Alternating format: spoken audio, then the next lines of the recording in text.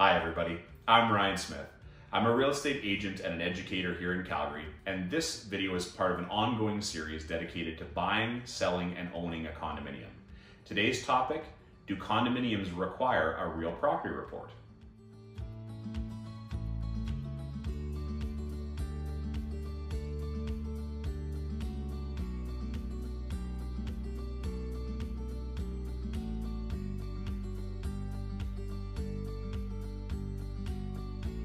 Before we discuss whether or not a condominium transaction requires a real property report, let's talk about what a real property report is. So a real property report, or an RPR, is a plan of survey. It's prepared by a survey company. And on that survey, it will show the boundaries of the property as well as any improvements that are on that land. Those improvements could include things like the house itself, any garage structure, the fence, the deck, the sidewalk, etc. Now, in a single family real estate transaction in Alberta, the standardized contracts that we use, which are prepared by the Alberta Real Estate Association, require the seller to provide a copy of a real property report which shows the current state of improvement on the land to the buyer. This real property report has to be stamped with a stamp of compliance from the municipality in which that property is located. The stamp of compliance ensures that there are no encroachments. That is, that none of the structures on the subject property are encroaching onto neighboring lands. To put this another way, if your garage is built partly onto your neighbor's property or your fence is encroaching on the city's property, you have a problem and it needs to be resolved. One way to solve your problem at this point would be to remove the encroachment. Now, it might be possible to do that with a fence, but obviously very impractical or impossible with a garage.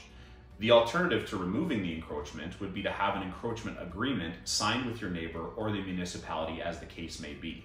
But either way, the encroachment must be dealt with in order for the RPR to be compliant. The use of real property reports is a standardized practice in a real estate transaction in Alberta, and this may not be the case in other parts of Canada. However, the reason that we've implemented them is that they are the best way to protect a buyer in a transaction by ensuring that they are not inheriting problems with the improvements that are on their property. Now that we understand what a real property report is, let's get back to our original question in the video. Is an RPR required for a condominium real estate transaction? Well, the answer is it depends. In a previous video within this series, we explored the idea that there are two types of condominiums, conventional and bare land. And as a quick refresher, a conventional unit is defined as a three-dimensional cube of ownership that exists in space. Its boundaries are things like walls and ceilings and floors. Whereas a bare land condominium is a plot of dirt, and its boundaries are defined by survey markers or pins that are placed in the ground. If you're buying or selling a conventional condominium unit, then no real property report is required. However, if you're buying or selling a bare land unit, then you do require one. So the question becomes, how do you know the difference, and how do you know if your unit is conventional or bare land? The answer to the question is, you need to consult your condominium plan. Now, a skilled real estate professional such as myself should be able to quickly analyze your plan and determine, is your unit conventional or bare land, and is an RPR required for a real estate transaction? So the big question in all of this is, why is this information important to you? As a quick refresher, if you're buying or selling a conventional condominium unit, the RPR is not required. However, if you're buying or selling a bare land condominium unit, it is a requirement of the transaction. Many real estate lawyers report significant delays in closing because the buyer and the seller did not realize that a real property report was required as part of their bare land transaction. A real property report is an expensive thing, with an average cost of approximately $600 to $800 for the survey with a compliance stamp.